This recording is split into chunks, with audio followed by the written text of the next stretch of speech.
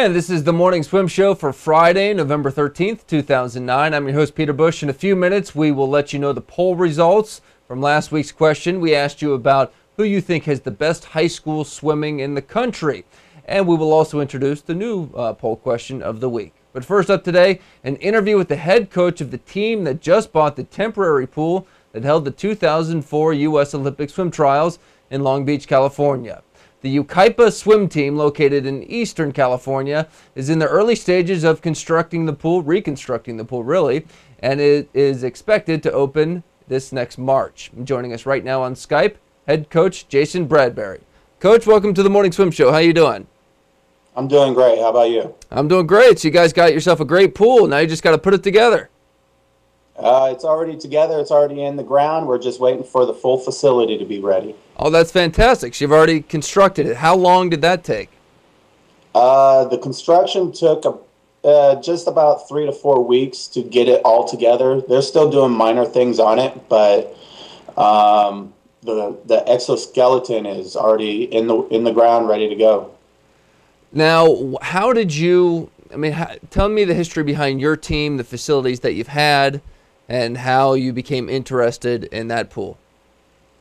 Well, I joined the team back in 1999, and back then they were talking about trying to find ways to get a new pool because the current facility is a 6-lane, 25-yard pool that's 3.5 feet, and it's not a real great pool to train in if you want to get bigger and stronger. So way back when, they're looking to get a new pool back then, and back in 2003 is when I found out that the Olympic trial pool was going to be for sale, and the swim club in Santa Barbara was not interested in it anymore, so I jumped on it.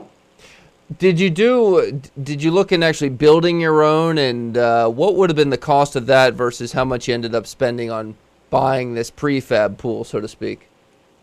Well, a comparable pool at that time was about a little over twice the price of what the city of Yucaipa paid for this pool. Wow. And it's a fast pool. Yes. As evident. Were you at the 2004 Olympic trials, or what do you remember from that meet and watching the swimmers in that pool? Oh, it was a real fun meet because we were the ones that purchased the pool. They did give us free tickets to trials, so we did get to go watch prelims, watch finals, and just the whole energy, the excitement in the crowd having a facility that big right on the parking lot in Long Beach was amazing. And we were excited. We got to see the hardware of the pool, not just the deck itself, but we got to go around, check out the pumps, the heaters, and they pretty much told us, that's going with the pool, that's going with the pool, all this is pretty much ours. Wow, that must have made that a pretty cool experience, just knowing yes, that. Yes, it was. I mean, just going to Olympic trials alone is a good experience, but knowing that these people are swimming in your future pool was pretty cool. Very cool. Now, you're obviously not the first club that's done that. And, the last couple of times they've held Olympic trials, the U.S., they've had them in those types of pools because they're more, they're thinking more about the venue and where they can pack a lot of people. So I think that's cool that you guys were able to nab one. Probably would recommend it for future clubs as well. Yes. Especially with the dirt cheap price of half price, and the company that Murtha that manufactures the pool is actually going to oversee all the construction, make sure we're doing everything correctly when we put it in. Now, are there any sort of things that can go wrong with this kind of pool, though, as opposed to building your own? Have they warned you about breakdown or anything like that? No, not at all. I mean, with the runoff gutter system and the stainless steel skeleton, it's supposed to last a lifetime. Very cool. So tell us when exactly you will be able to train in it, and then where you go from there. Do you have meets already scheduled because you've got this big new facility? Tell us about next year. Well, next year we do have meets scheduled. These meets could be handled in our 6-lane pool if necessary, but we're hoping our first home meet, which is in April, we'll be able to host it in that facility. The pool is scheduled to be open in March. Very cool. And you said, I believe I read, you have almost 200 swimmers already with your club, right? You hope to grow. Yeah. I would imagine, now Yeah. getting this new facility.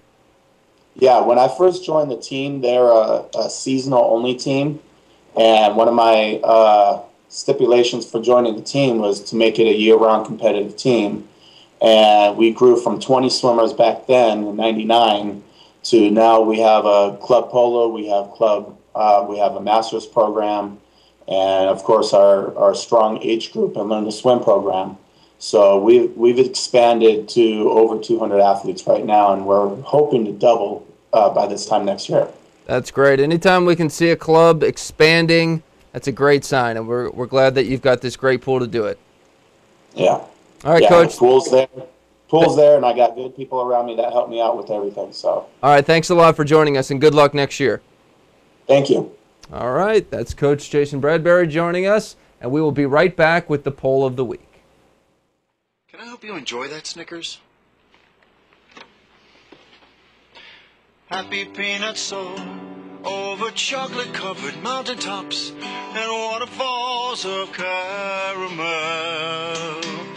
Prancing nougat in the meadow sings a song of satisfaction to the world. The world. And welcome back. Time to unveil the results of last week's poll question. The question, which state consistently produces the best high school swimmers in America? Most of you said California, 39.84%.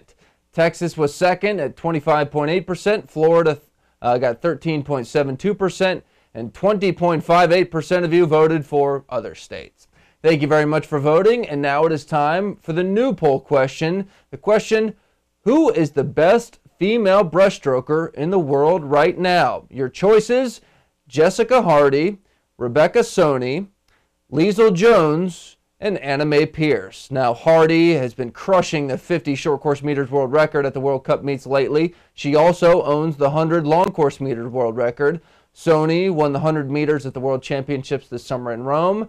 And of course, she was a finalist in the 200 in Beijing. Jones won the 100 in Beijing. She didn't swim the World Champs this summer, but is getting back into competition. And Canada's Pierce is the world record holder in the 200 long course meters breaststroke, also finaled in the 100 at Rome. So that is the question for the week. Hope you enjoy the question.